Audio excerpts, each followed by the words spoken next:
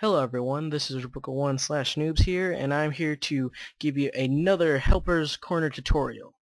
Now, this Helper's Corner tutorial will cover on computer parts, more specifically the RAM. I'm not sure if this will help in CPU. Yeah, I'm going to cover RAM.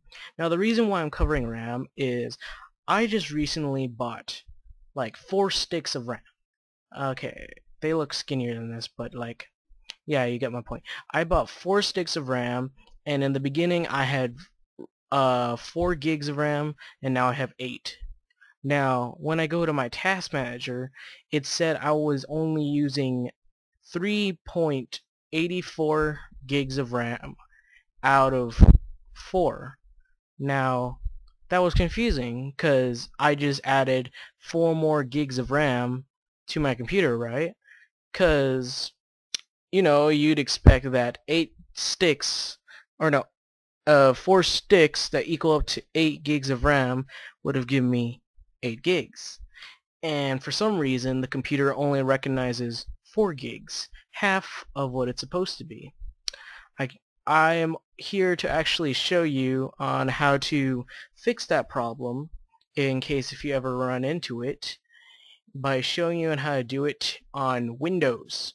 If you're doing this for Mac, I am not familiar with Macs at all, so please check another tutorial.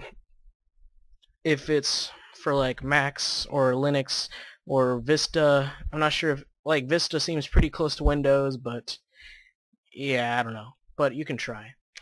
What I want you to do is go to your start menu and actually click on Run and type in msconfig, press OK, and then you'll get this pop-up window. Now, what you want to do is click Boot, Advanced Options, and if you look at this, like if you never mess with the Advanced Options, this would be checked. You do not want this to be here. Like, I don't know why, and I don't know how, but somehow this was like holding back my computer, and I guess like, I don't know, just unticking it helped, and it made it so the computer recognizes how much RAM I have. Because it said in the startup that I have 8 gigs, but it was only using 4 gigs. So if you untick the max memory, then just press OK and apply, then you'll be using 8 gigs of RAM.